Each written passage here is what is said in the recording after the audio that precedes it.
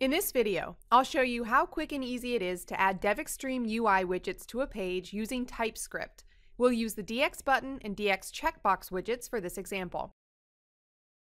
I've already created a TypeScript project and added a folder with the DXAll, Globalize, and jQuery libraries. In addition, I've added a folder with the DevExtreme TypeScript definitions. Here are the references to the required libraries in the applications page. In addition, I've already added a container for my button. Now let's create the DX button widget within this container. Add a reference to the required TypeScript file with definitions and use a jQuery approach, creating the DX button widget using the DX button plugin.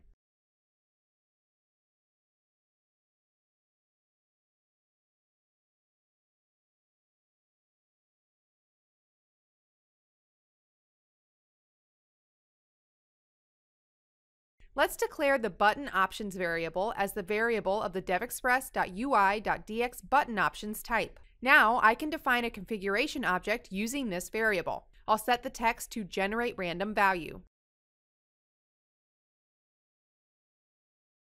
And if we look at the result, you'll see the button works great.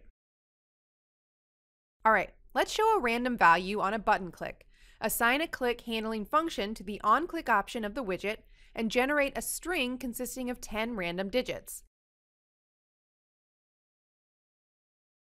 To display the generated string on the screen, I'll create a P element with the ID attribute set to random value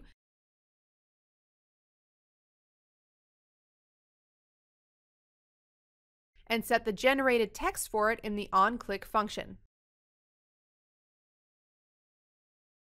And let's look at the result. Now I'm going to provide the capability to disable the DX button widget with a checkbox. I'll add a checkbox container element to the HTML document and associate the DX checkbox widget with this element.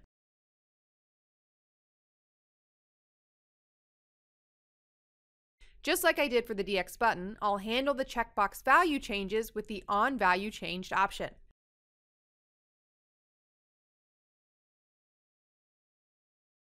Then, declare a variable of a DevExpress.UI.DX button type.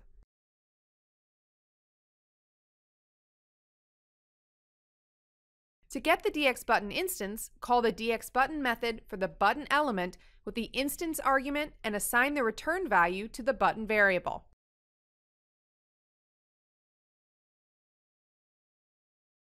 Now I can change the button state using the option method.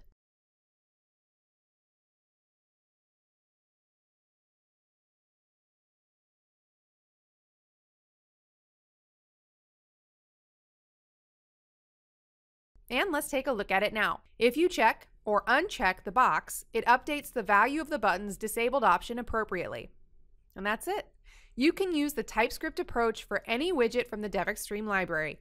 For more details on the TypeScript approach, make sure to check out our documentation. Thanks for watching, and thank you for choosing DevExpress.